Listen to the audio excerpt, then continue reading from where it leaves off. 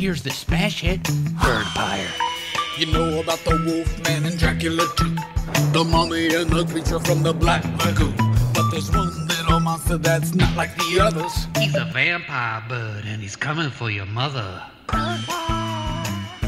Hey Rick, it was super nice meeting you, buddy, on your 2024 Supro Delta King 10, which you are stating has no sound at the output, nothing coming out of the old speaker. There's a missing finishing washer there, which you probably know about.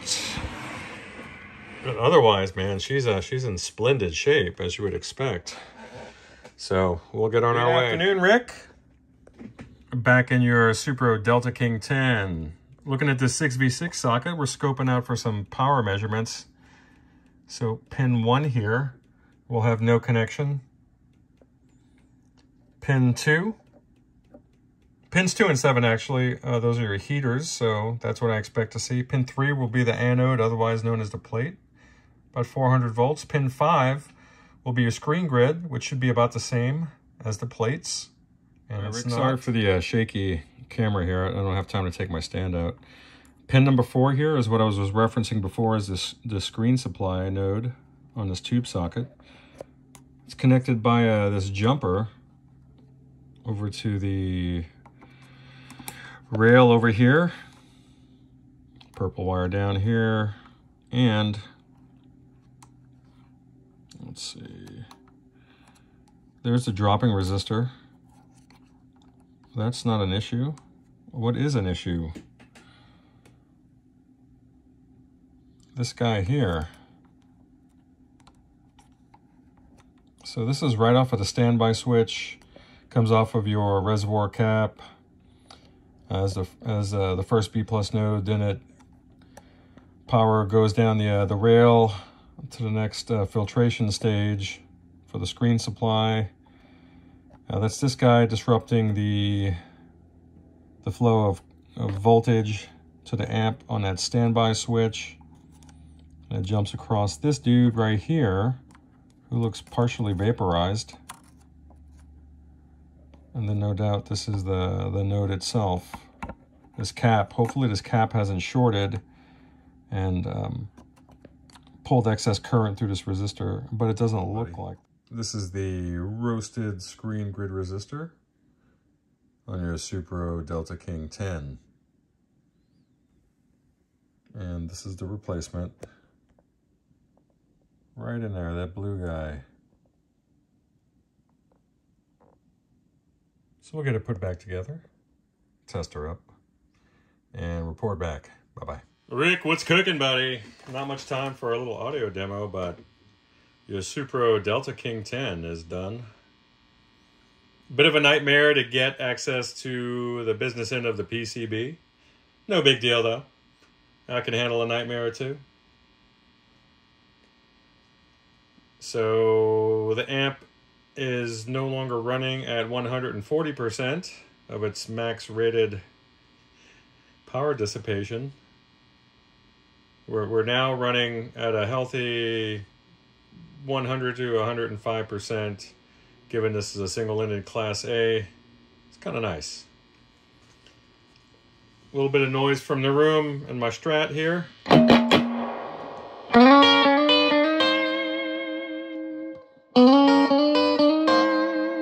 Lots of low end available in this little bitty combo.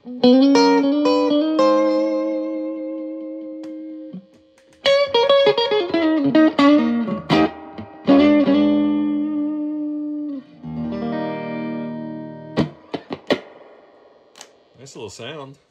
Let's see if we can get a little more volume out of there. Get some more treble.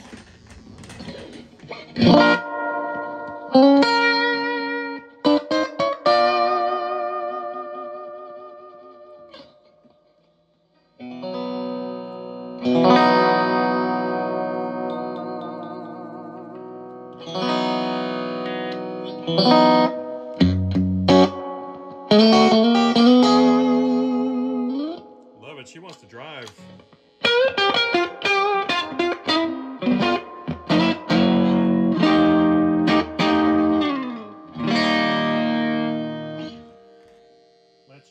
boost.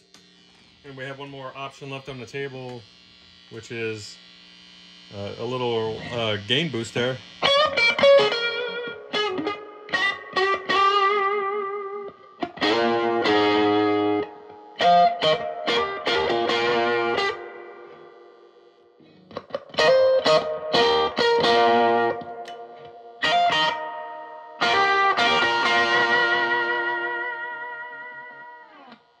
Bridge single coil, a little bright. Not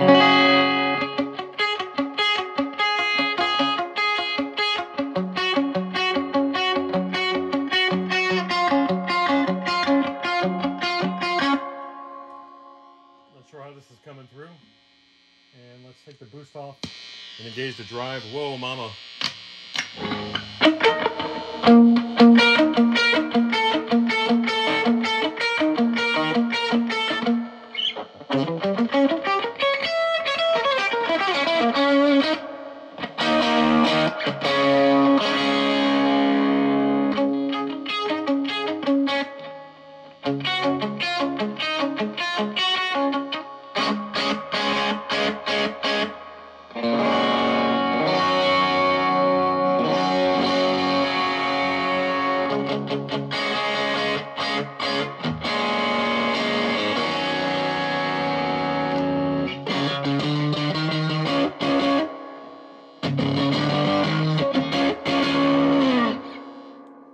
Engage the boost and drive switch simultaneously.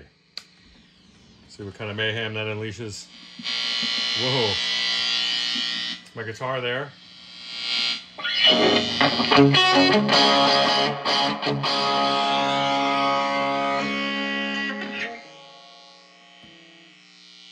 that reverb off.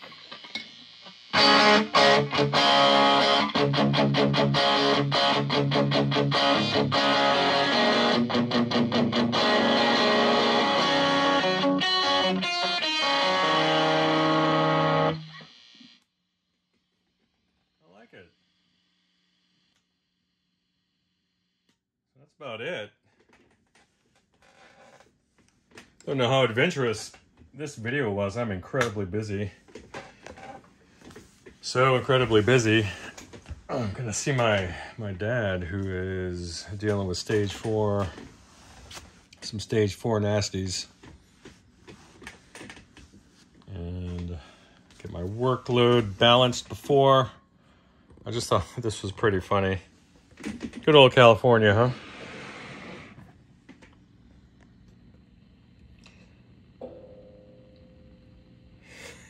Cancer and reproductive harm. Reproductive harm, you're using this thing the wrong way, buddy. This should be doing the opposite if you guys are good enough. So, I would say, I would lacquer this if I was going to keep this amp, because this is very much very, very, very soft material. Sorry about that.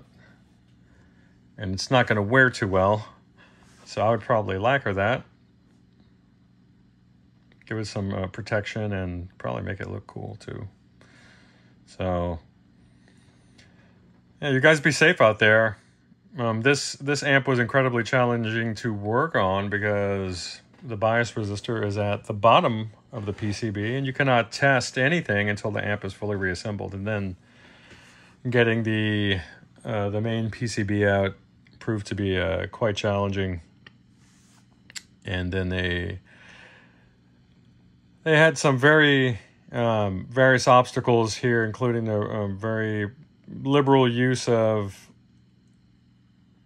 it wasn't the usual RTV. It was something that, it was like caulk almost. I had to use my wire cutters to get through it and then heat it up and then scrape it. They had literally caulked over several key solder joints that I needed to access to do the repairs. So shame on you, Supro, but she's sounding nice now. For how long, who knows? Hopefully long. Bye.